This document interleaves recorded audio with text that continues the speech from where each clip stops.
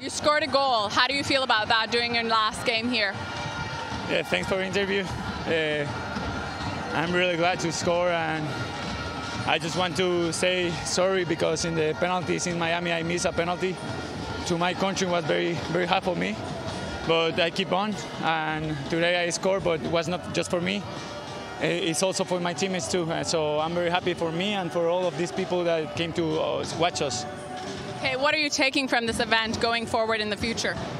Yeah, we think that we are a very good team, a young team, and I hope we can keep on to improve ourselves in our teams and come back more strong. All right, thank you so much. Congratulations, man.